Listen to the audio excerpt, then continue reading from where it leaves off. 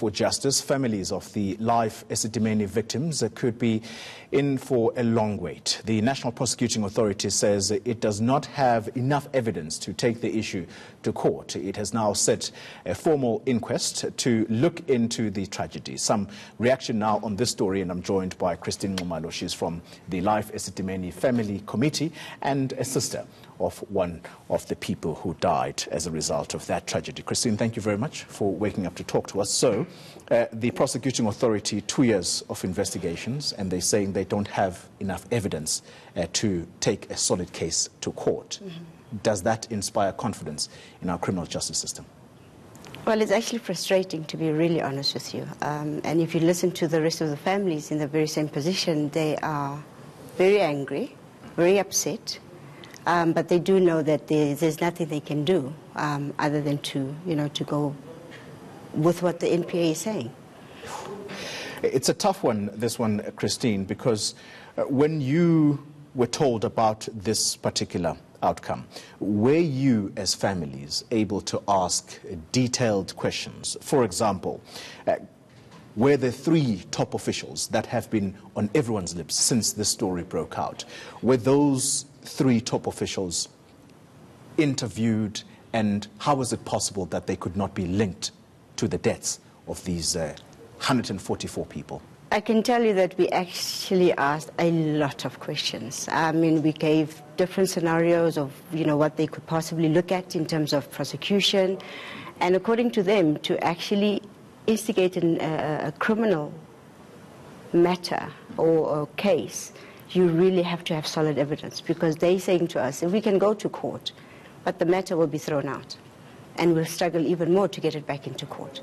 So rather we go the inquest route, knowing that we've got our facts in hand, and we couldn't argue with them on that point. In the end, when all is said and done, do you trust that the criminal justice system will deliver justice for your loved ones? We don't know.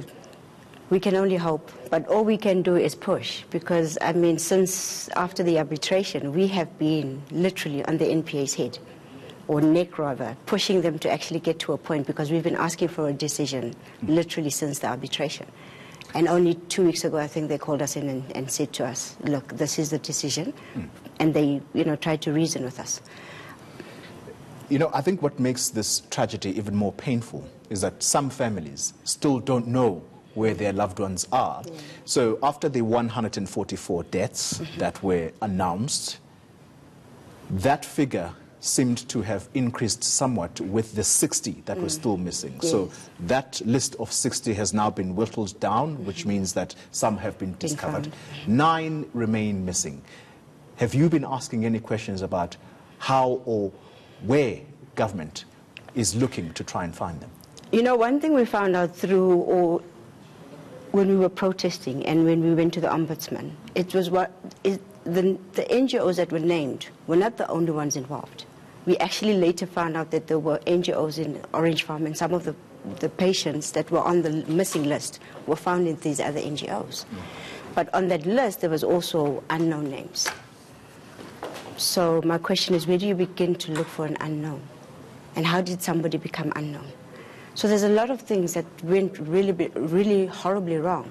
And, the other hope that we have about this inquest is that maybe some of those questions will be answered, And we will not only look at just the top 3, we will look at every official and their role in this whole process, because the police were also involved at some point. So it's going to open a bigger can of worms than the arbitration did. Yeah. So that's that's what we're clinging on to, because some of us still don't really know what happened. For example, to my sister, how she died and what really happened. So we don't know that as yet. Well, Christine Ngumalo, thank you very much for making the time to speak to us. I assume you don't know yet the date of this inquest, because that hasn't been announced. Well, they're still in the process of appointing a judge, and that's probably going to take the rest of the year. So we're looking at probably in the new year. Thank you for your time. She speaks for the Life Esidimeni family.